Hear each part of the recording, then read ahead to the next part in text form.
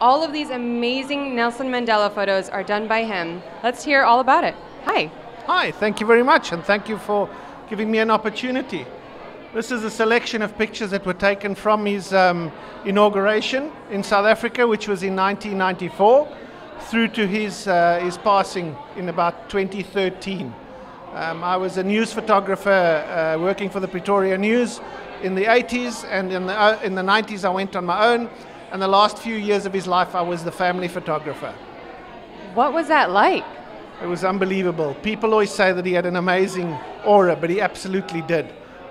It's amazing that you chose this because he used to meet the Miss World girls every year, and yeah, he's with Miss USA, and she can attest to the fact that he knew everything about every girl's country, and he would ask a very intelligent question when he met them. He just had a special rapport with the girls, and even Mariah Carey and them, when he met the celebrities, they used to walk in there looking like $1 million.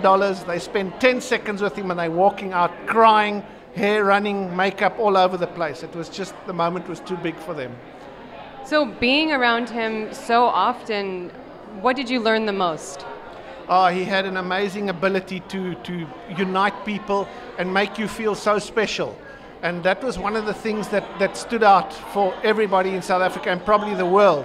His ability to forgive despite what happened to him, despite what all his years in jail, but he walked out there and he saw the good in everybody, and he had the ability to unite South Africans and unite the world. It's an amazing legacy. These pictures are a tribute to him so that we can try and remember him forever and ever. He was an amazing guy.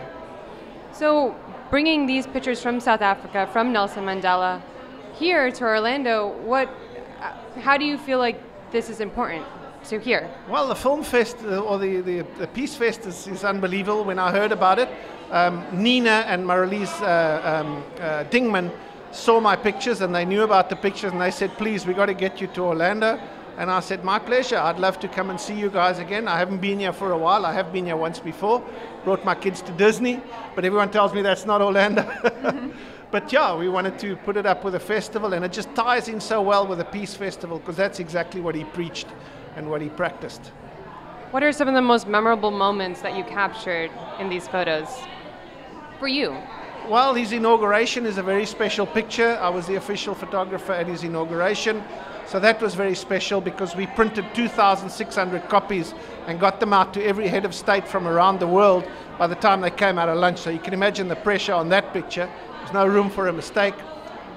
His birthdays were very special because it was intimate. Only family and close friends were there. And then for me, one of the biggest pictures was when my daughters met him. When that happened, I felt like I could die and go to heaven because it was just so special for him to meet my girls.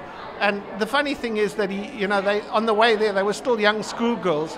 They said, Dad, can't he come to our school? Can't he? And I said, don't be crazy. He's so busy. He'll never have a chance. And typical Madiba, in his style, the first thing he said was, thank you so much for taking time to come and visit an old man like me. He just made people feel so at home. And then the next thing when they said, what school you at? Cornwall Hill? He said, oh, can't I come to your school to visit you? Dad, you see, I told you he'd visit us. But that's how he was. He knew exactly how to make everybody feel at home and feel very, very special. So you called him a nickname there. What was that? Madiba. Yeah, that's South Africans call him Madiba. It's a father figure. That was a nickname that we called him. But yeah, it's a pretty well-known name. That's wonderful. That's wonderful. Anything else that you want us to know about Nelson Mandela that you learned through the photos? I'm sure you became his friend in a way too. Yes, he had. It became very special because he obviously knew me by name and so on. So he would share jokes with me. He had a very cheeky personality, and he would crack jokes when we were together and things like that. He used to tease his daughters because they couldn't speak Afrikaans, and he was very proud of the fact that he could speak Afrikaans. So, but his forgiving nature was just one that stood out, and his welcoming persona, that was for everybody just very, very special. Thank you.